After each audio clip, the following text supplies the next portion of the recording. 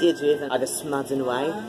I don't know if you can hear the music playing behind us because there's a fan on this side, a fan going on that side, and I forgot to turn that one back on when I got home. So, modern fan, fan from the AC, antique fan that is not currently on, so, you know, no rhythmic thumping from on top of my, my curio cabinet. So, I went to the post office today. I don't usually go on Saturdays. Oh gosh, well first off, I don't usually go on Saturdays because the post office I go to, which is where my mailbox is, that is only open until 2 in the afternoon on Saturdays. And I'm usually up at noon and then in bed at 4 a.m. and because of the way the bus runs, it's about 35 to 40 minutes between my place and downtown Ann Arbor, where my post office is, and my whole morning routine takes in the area of 2 hours itself, and I would only have, under normal circumstances, maybe an hour and 15, maybe to an hour and 20 minutes on a good day, I guess, get there in time for, you know, just before the post office closes. So I don't usually go on Saturdays, but I had the damnedest time trying to get to sleep last night, and I ended up sleeping in,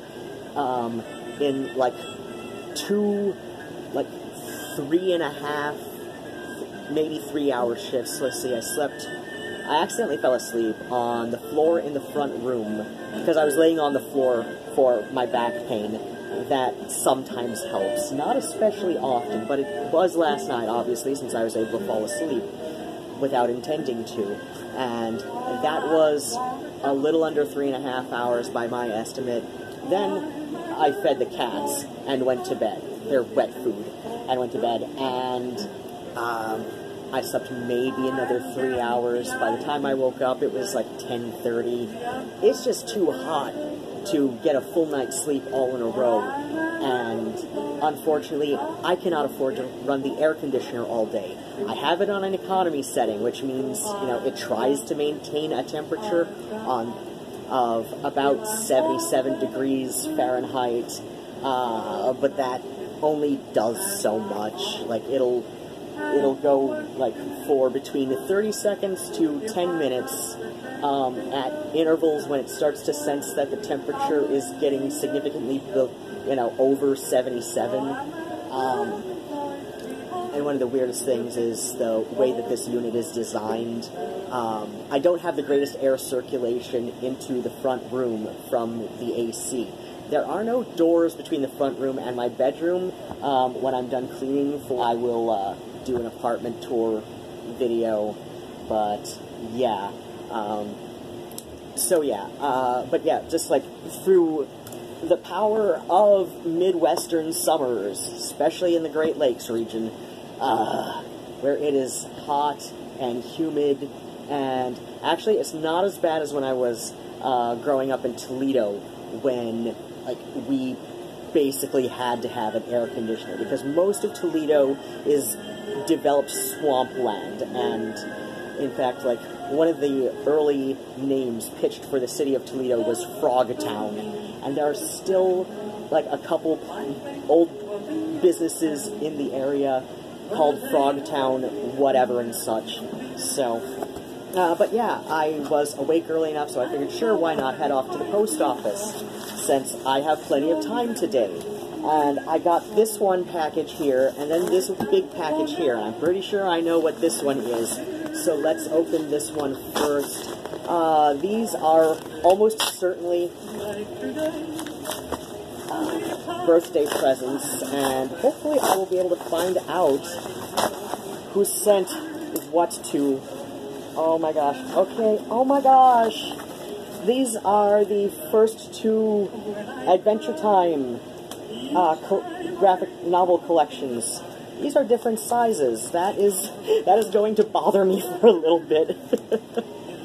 I like my editions of series to match. In fact, I've read Colin McKenna's City of Spades like 3 times, but I keep my eye on the lookout for a specific edition that goes with my other 2 books in that series.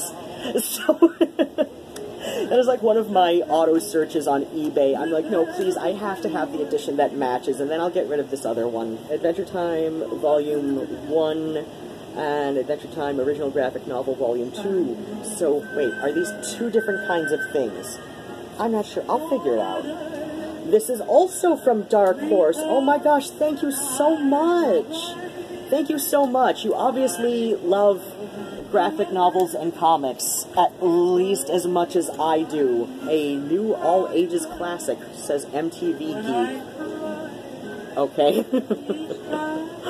I'm just like, the whole concept of an MTV Geek, because I'm an old person, so I'm like, what the hell?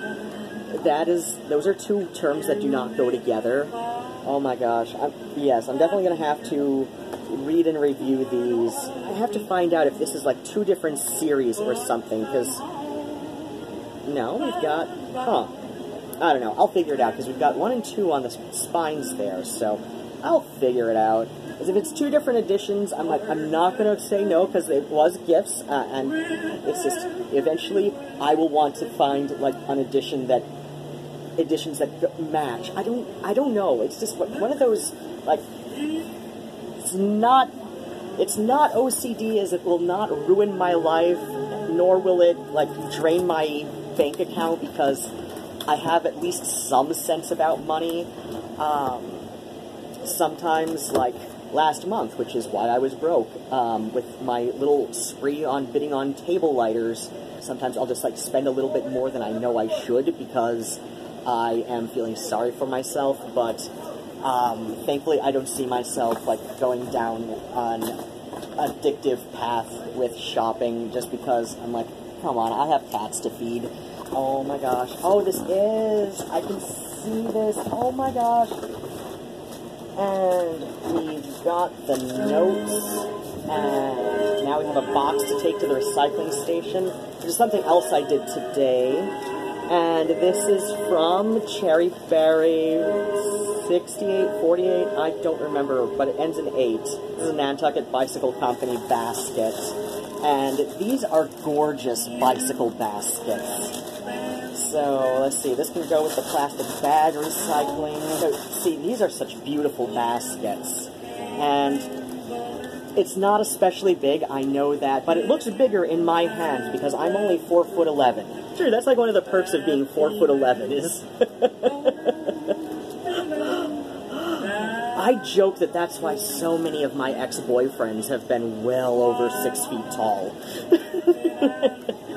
That they have these, like, fantasies about being some kind of giants, and with me being 4'11", somebody who put these straps on did a really silly job of it. Oh my gosh, these are so beautiful.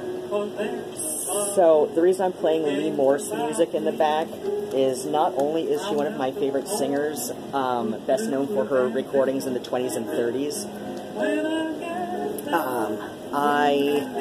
one of my ways I supplement my own income is as a street musician, and every summer, usually the first weekend in July, but it looks like this year is going to be the second Friday,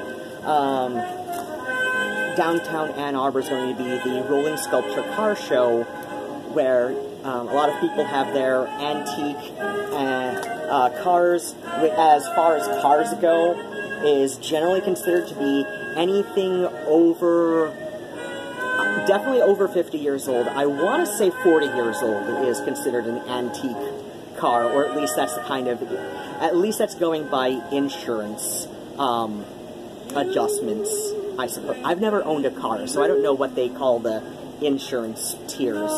But yeah, like, as far as insurance goes, they consider a car an antique. Definitely if it's over 50, possibly if it's over 40. Definitely a lot of antique cars, you know, by the standards of insurance,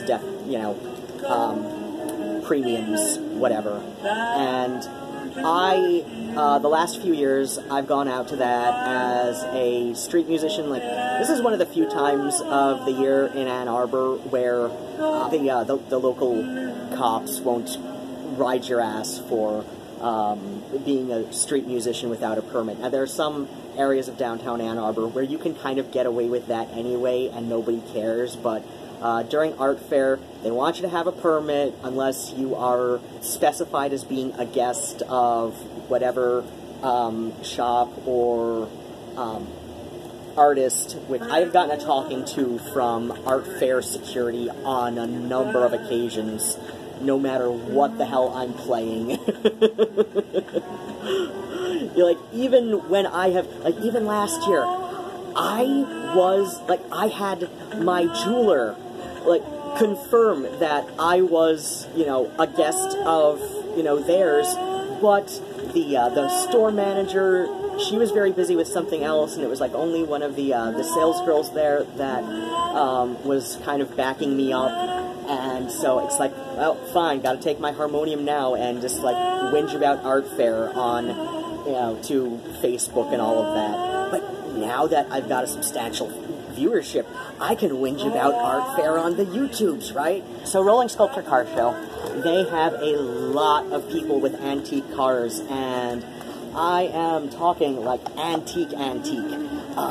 So like, as far as antique furniture goes, most stuff, especially if you go to like an old-fashioned kind of like old-school dealer, like my stepmother and I were when she was like moonlighting with that on the side, because she was a social worker. They barely make ends meet on that alone. But yeah, she also like sold eggs at farmer's market, having a few chickens, and would sell antiques, which she started doing with her first husband, but that's another story for another time. So yeah, antique furniture, minimum age, some stuff 75 years, but most of it, if it's being called antique, we're going to be looking at 100 years or more. Granted, I've been seeing a lot more stuff from the mid-60s in antique stores lately, and honestly, that's just because that's what a lot of people are interested in, whether it's like something that would indeed be considered antique when, like, you know, like looking up and like trying to insure it or not. Not counting bookcases, most of my front room furniture is definitely antique. I'm not so sure about the wicker chair, but that's another story for another time. So yeah, one of my favorite cars that I like to that I like to hang out by while I'm busking is so the owner has two Detroit Electrics, and that is like the maker and model was the Detroit Electric Car Company. One is 1916, one is 1917. And this is the funny thing, before 1930, about, you know, up to, depending on where you lived, like between 1 and 2/3 of the cars on the road were electric at that time. And then what happened was the war, and I don't remember the intricacies of this, but for some asinine reason, petrol motors, gasoline motors, gasoline engines, and, you know, those like took off. And I want to say it was due to marketing campaigns, mostly Ford, because that was like the gold, you know, Ford, I think Oldsmobile, which was originally based in Lansing, and so I picked up a bit of that local history. I want to say Oldsmobile was involved in like these massive advertising pushes for gasoline engine cars. So then what happens? So I like to hang out by the Detroit Electric, just because, like, I've just gotten friendly with the owner of that over the years. I've been going out and busking, usually singing, like, old songs from the approximately 1915 to 1932. I stick to a lot of stuff by, I want to say more mid, you know, like 35, 36 maybe, just because I like a lot of Lee Moore songs. I like a lot of Gus Kahn songs. He wrote, if you haven't heard of Gus Kahn either, because I know most of my viewers have probably not heard of Lee Moore's, but go to the Lee Moore's discography. That is the YouTube name. And she's wonderful. She's a wonderful singer. She wrote at least a good third of her own material. Other stuff was, you know, just like popular enough, or stuff that she helped make popular from other writers. But Gus Kahn, if you don't know the name, you've definitely heard some of his songs, like Dream a Little Dream of Me, you know, one of the more famous versions by Cass Elliot, or, you know, the Mamas and the Papas. Makin' Whoopee, that's been in a lot of movies. Brain farting on other famous Gus Kahn songs right now. He was one of the big Tin Pan Alley songwriters, which, you know, that was like the vaudeville songwriting circuit was considered like to be like Tin Pan Alley. I think Hell's Kitchen, New York. But yeah, it's just, I think Lee might have sung a Gus Kahn song or two. Not sure. I'll have to look that up. But yeah, like those are, and I do sing from other people as well. I'm going to be going out with my accordion, probably doing some vintage 20s drag, which means I probably have to find a burgundy lipstick, because that's a bit more period appropriate. So yeah, if you are, or are planning to be in the Ann Arbor area on Friday, the 12th of July, 2019, just in case you come upon this years after the fact, go find the 1916, 1917. He rotates them every year, so like he'll bring the 1916 one year, then the next year the 1917 one, and then like rotate like that. Alternate, I suppose. One is red, one is blue. Please don't ask me which one is which, because I don't remember. I just know that I have business cards that have a picture of one of each on them from him. And yeah, if you want to take some pictures of, you know, like yourself with me in an antique car, or maybe get some candid video of the tiniest drag queen who performs barefoot because he's physically incapable of walking in heels. And there's a story about that. So yeah, now that I've run my mouth off for a hot minute and then some, I love this basket. Thank you so much, CherryBerry. This is gorgeous. And oh my gosh, we've got one of those little plastic things over the front of this. I'll see how long it takes to rub off on its own, because it's really hard for me to hold my phone and mess around with things. I'm going to go put this on my bicycle and then go get a little bit, just get a quick clip of it. This is the basket on the bike. I know a lot of people have the basket turned around to the front, but I've got my reflector here, and I cannot move that like I thought I did when I was trying this out with one of the ones that was at the store, at the bike shop, out on Washtenaw Ave. And plus there's my headlamp here, so we don't want those covered up. So yeah, this is the correct way that I had. Oh, there's some, oh my gosh. But still, I think, I don't know, I'm not sure if I'll decorate it or just leave it as is, because it goes so nice with the blue. And yes, you heard right, I've got some old school, plus there's the rear blinker. Yeah, I've got some old school, ready to glare stuff going on, with neighbors being far louder than anybody needs to be. Oh my gosh. Again, thanks so much. And hopefully I'm going to have an excellent birthday come the 22nd. Oh my gosh. And thanks for everybody who was okay with listening to me ramble on about busking this coming Friday. Okay, so it will fit a bunch of books, and it's got some room up here. Plus, let's see, we've got my malt vinegar that I put on my potatoes, because don't judge me, that's why. So obviously that can't happen, because that will, yeah.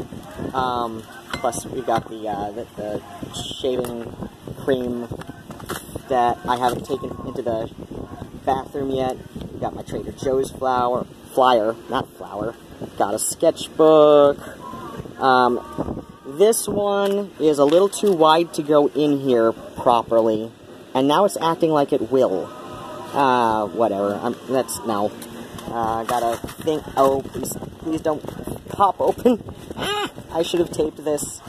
Okay, so we've got a box of safety pins, some of which have already decided to fall out on me because I was a dumbass who did not tape it shut like I should have. So yeah, that actually... Oh dear.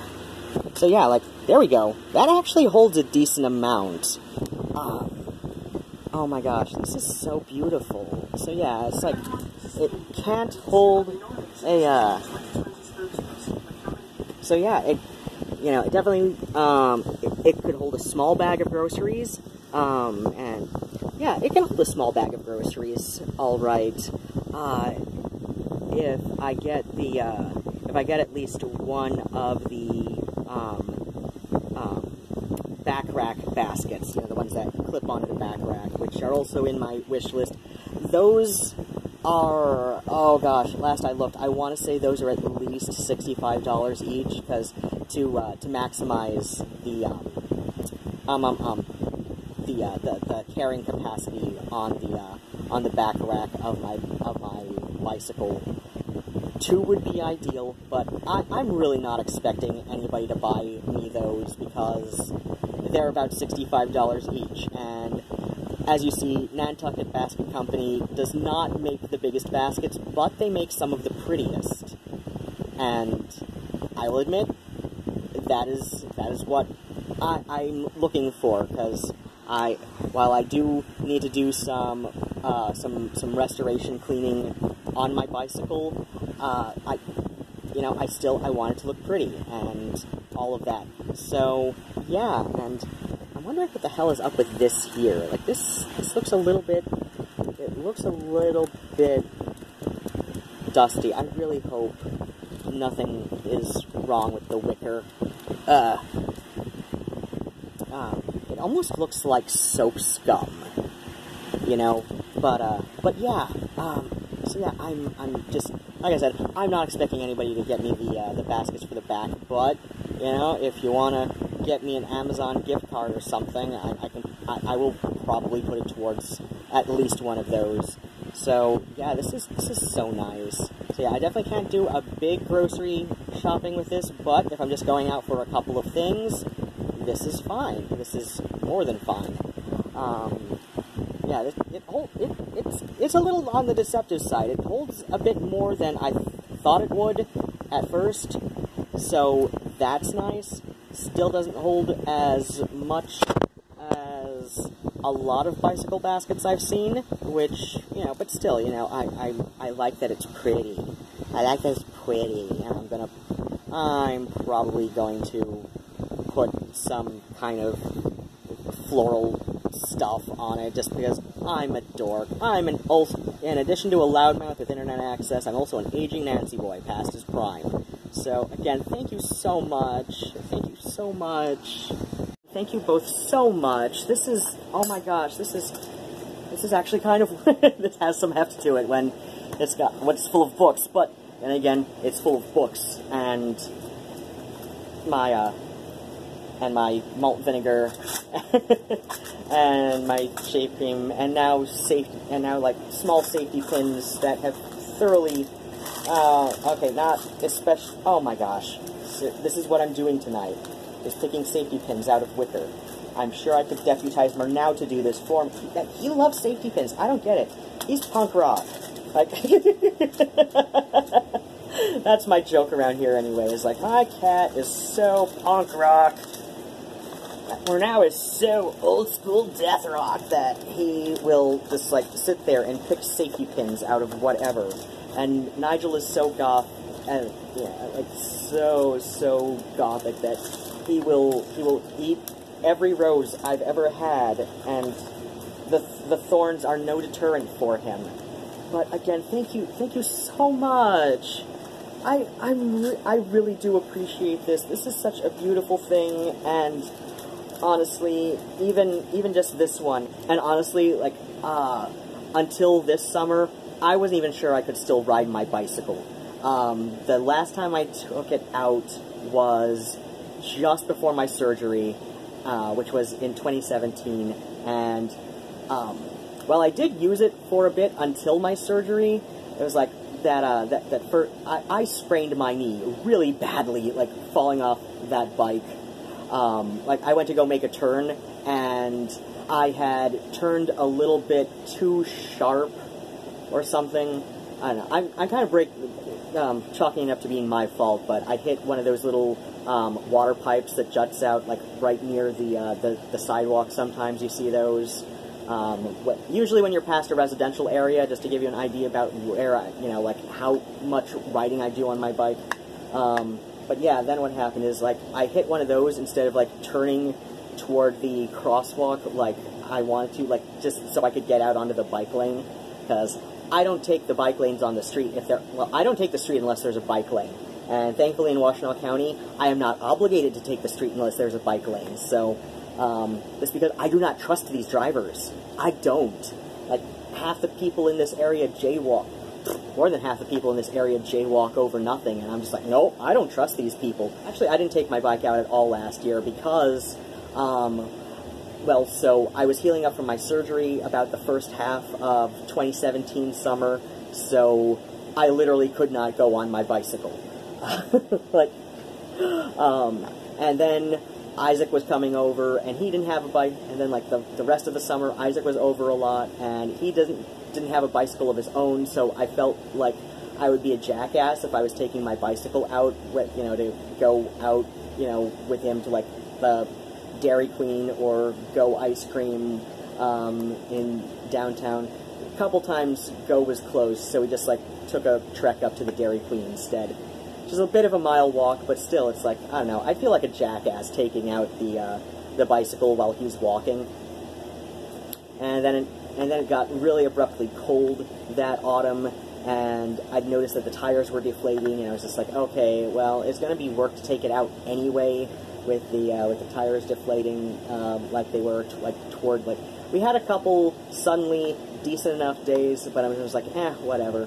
So, all of last summer, the tires were deflated. Well, first off, first half of last summer, Isaac was still around, though I knew that this was ending in flames, and I saw it happening, like, just before, no, I want to say it was totally happening, like, yeah, just before convergence. It was totally happening just before convergence, whatever, but, yeah, and then what happened was, I don't know, I just got into this depression hole, and I was just not feeling up to taking my bicycle out, and like, reinflating the tires. See, and then that's the other thing, after he left, and I was feeling like, maybe I should take out my bike, I was just like, what if I need to replace the tires? So, earlier this summer, like, I want to say mid-May, I finally took my bike out, just to see if the tires needed to be, like, if they just needed to be reinflated, or if I needed to replace the tires. Thankfully, I did not need to replace the tires, because the wheels on that are a little bit smaller than most adult bicycle tires are, though that is an adult-sized bicycle. Yes, it's a quote-unquote ladies style, but honestly, those are the only bicycles I can ride. I'm 4'11". I'm 4'11". I'm under 5 feet tall. I cannot ride a grown man's bicycle. And I'm not going to ride a little boy's bicycle with, like, Ninja Turtle shit all over it. They still make those? Showing my age again. But, yeah, I'm not going to ride a little boy's bicycle. First off, I know what people think when they see a grown man going into the kids section for bicycles. They're thinking, like, even if he's, like, borderline pygmy like myself, I'm like, nope, not going to happen. So, yeah, I'm like, I don't care. I wear ladies' jeans because I hate hemming denim, and I hate that ragged edge on the cuffs of my jeans, so, nope, screw that. Not getting grown men's jeans because I hate hemming denim. So, yeah, it's like, my dick's not going to shrink wearing ladies' jeans, that's definitely, not going to happen. Hung like a craisin anyway, so if ladies' jeans aren't going to shrink my tiny endowment, then ladies' bicycle definitely won't. And plus it's gorgeous, and it's the same color as my front room. except for this couch. I really need to reupholster this couch. Yes, again, thank you so much, and thanks for listening to me ramble on like a dipshit, like I tend to anyway. But yeah, oh my gosh, thank you so much. I love this, and I'm going to love these Adventure Time graphics, and I definitely, oh my gosh, let's see, what do I want to, I think definitely after I shoot the review for Student of Kaimi, which is probably going to be just before I finish the Paragenesis collection, I think I'm going to take a little break from Raythu stuff, and I don't know, do I want to read Stitch, or do I want to read an Adventure Time collection? I don't know. I'll read one of them. I'll read one of them, do maybe a quick, review, because it's graphic, like, there's a lot less text to absorb. So, oh my gosh, again, thank you so much. Thank you both so much. This would be CherryBerry48 and yes, Dark Horse again. Thanks so much. Oh my gosh, I'm so happy. I have a beautiful basket from my bicycle. My beautiful bicycle. It is gorgeous. And I have a story about how I even got it. And you would not believe it. But as I tend to say, that's another story for another time. And because you're probably one of the 980 some odd people who are already subscribed, you probably know that there will always be another story at another time. Sometimes it takes me a while to get to it, but it does always happen again. Bats and kisses, and take care of yourselves, and Slan!